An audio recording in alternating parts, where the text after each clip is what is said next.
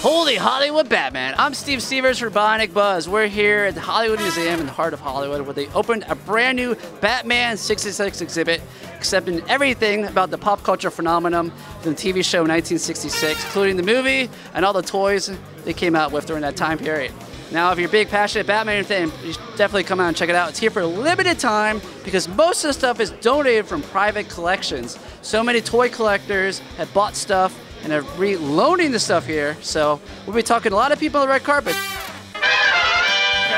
So Wally, when I first heard about the exhibit, I thought someone robbed your house because you, after being to your place, you have so much stuff. But then I read that you've donated a lot of your items here. Well, not donated, I loaned. Yes, as did about 23 other collectors all around the country.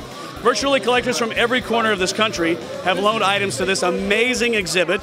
We have some original bat props from the actual television show, but we have screen-accurate replicas when we couldn't find, of course, the original stuff that will look like it did on the set of Batman on the Culver Studios, Culver City, California, back in 1966. You're going to be blown away by the 5 areas that we have created. Roger Neal and Burt Ward came to me several months ago and said, can you help us put some collectors together who have great collections and help us make this thing a reality? I said I would love to.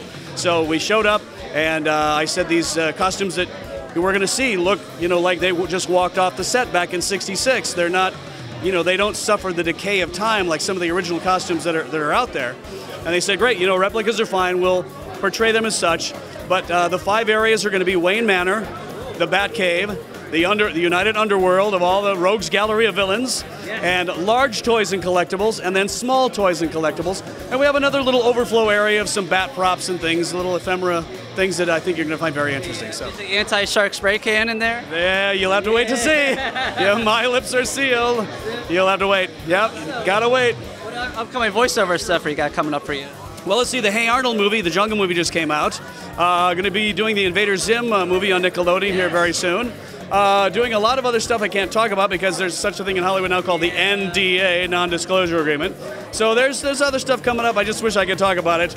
A lot of, couple of, like a cool Disney thing or two that I can't really say. But anyway, thanks for asking. Yeah. Awesome. Thank you so much. Good to see you, man.